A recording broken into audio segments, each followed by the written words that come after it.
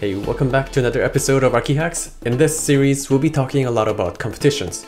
Competitions have been a big passion of mine for a long time, and I have a difficult time not recommending it to everyone that I talk to. In the next videos in this series, we'll be talking also about where to find these competitions and how to choose the right ones. So make sure to hit that subscribe button if you're interested in seeing more of this topic. So without further ado, let's get started.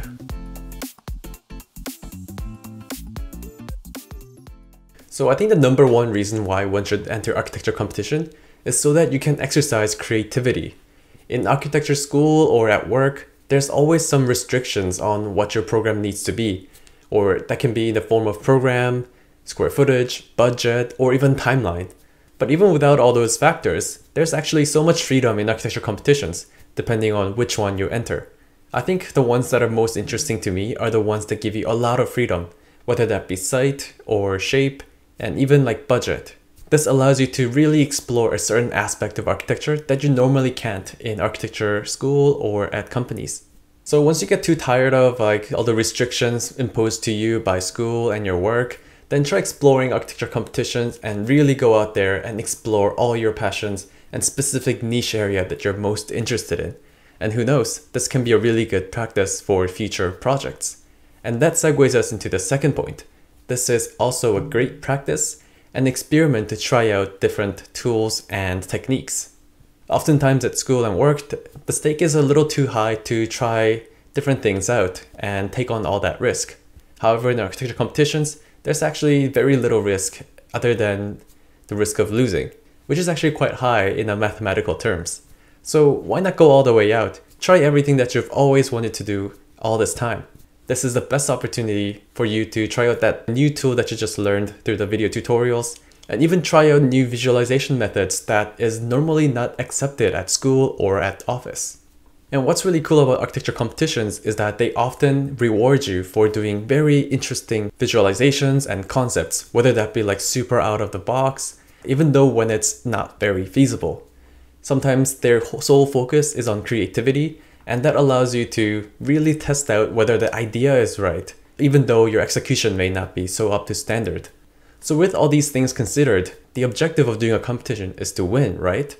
So if you lose, do you lose everything? Of course not. You actually end up with something really important, and that is a project piece for your portfolio. Because your school and work has to fulfill certain kind of very standardized building typology, oftentimes you'll end up with projects that look very similar to all the other students or other offices. However, in competition, they sometimes make the brief very extraordinary so that you can come up with very interesting concepts. And as a result, your project might look super different from all the other students or other candidates, and that allows you to build a very strong portfolio. So whether you lose or not, if you make a project that you really enjoy doing, and if you think it's really cool, then I'm sure it'll add to your portfolio no matter what the outcome of the competition is. So that's another reason to enter for competition.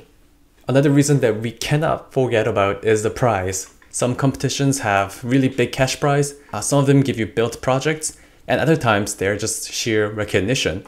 And this is probably the main reason why a lot of people attempt competitions. However, I strongly recommend you not to go for the prize because the chance of winning is very low.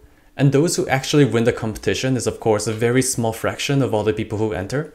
And regardless of all that, if you enter a lot of competitions and win just a few, it might still be a very rewarding pursuit. You still did it for something.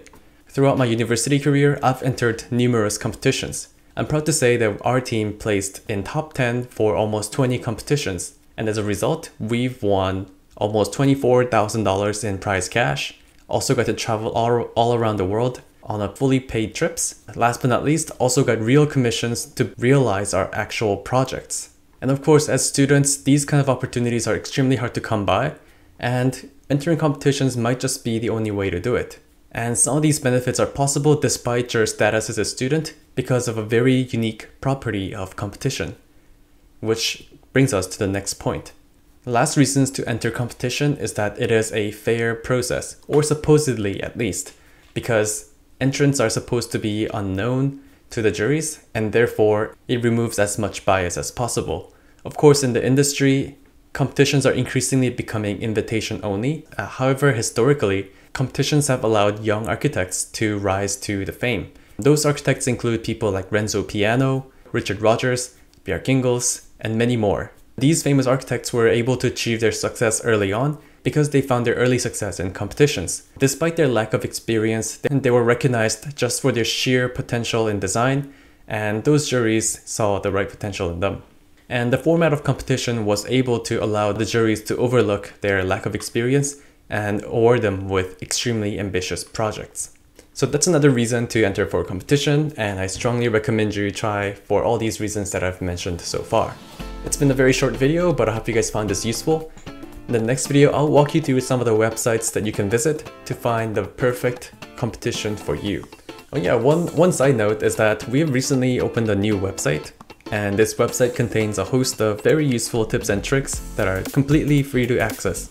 Head over to our website and go to the resource tab and check out all the tabs for the resources that you're looking for. If you have any suggestions on what to add next, just drop us a line in our social media and I'll try our best to get to you. With that being said, that's been ArchiHacks, and I'll see you in the next video.